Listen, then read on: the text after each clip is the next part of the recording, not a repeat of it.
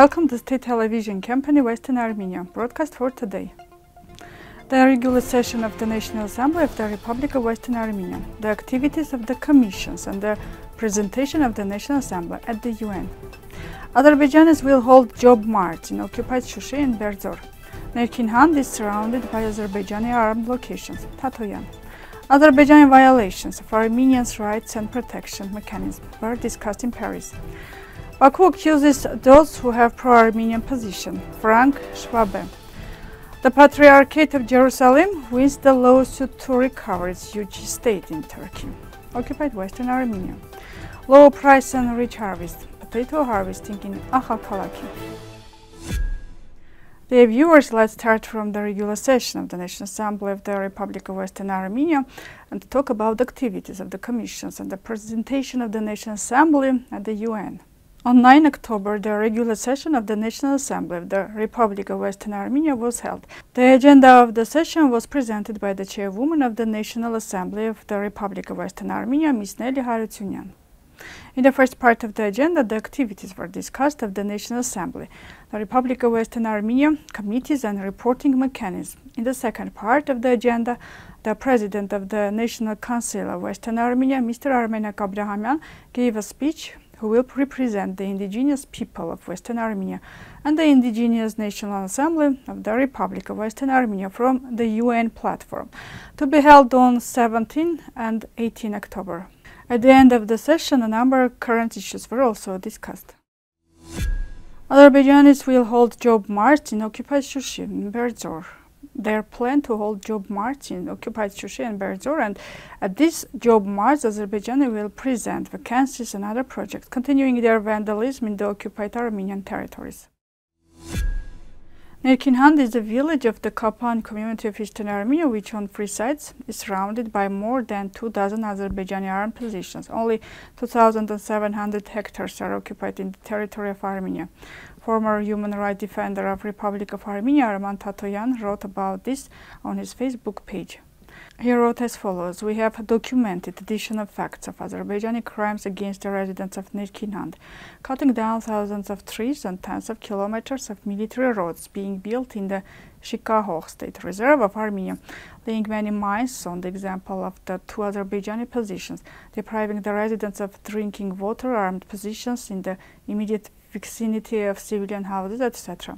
Azerbaijan is holding the COP29 environment-related event while it is destroying Armenia's environment.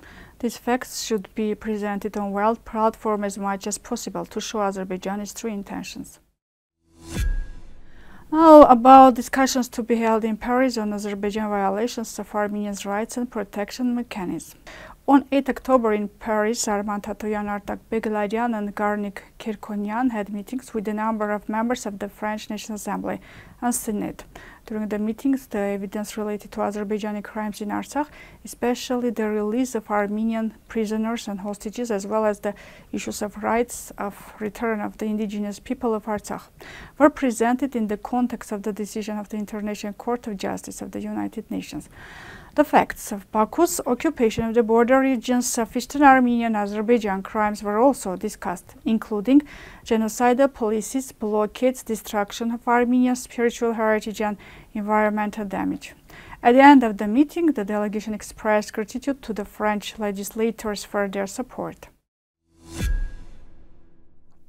Now let's talk about Baku Accuses, who have pro-Armenian position. Schwabe from Germany, a member of the Parliamentary Assembly of the Council of Europe, speaking about the result of the discussions on the human rights situation in Baku, noted that issues should not be mixed up. According to Schwabe, Baku is trying to divert attention by mixing domestic issues with regional conflicts. Schwabe emphasized that peace should focus on democracy and human rights issues within Baku, otherwise the Baku government will try to manipulate the discussions in order to divert attention.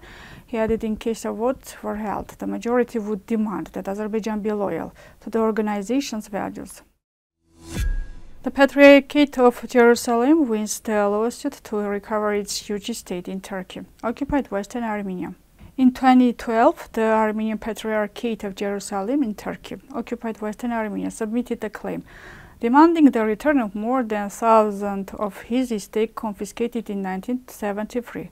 After decades of court proceedings, on 4 October 2024, Constantinople Armenian newspaper Agos informed that in Turkey, nowadays occupied Western Armenia, the Mar Yaqub Armenian Church Foundation received the status of a legal entity, which is a great victory for the Patriarchate.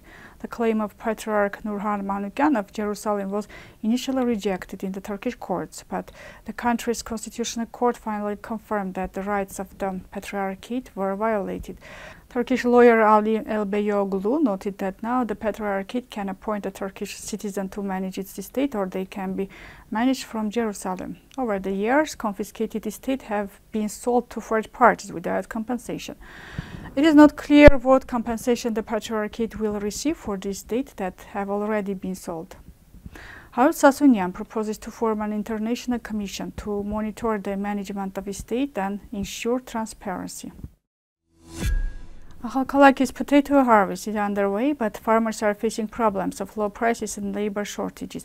Despite the rich harvest of this year, the price of potatoes is 50 tetri, making it difficult to recoup costs. The villagers hope that the products will be exported to Russia as well, which will increase the prices. Villagers are concerned about the lack of government regulation in the agricultural sector, which hinders long-term development despite the high quality of the harvest. Dear viewers, this was all for today. I wish you a good day. Goodbye.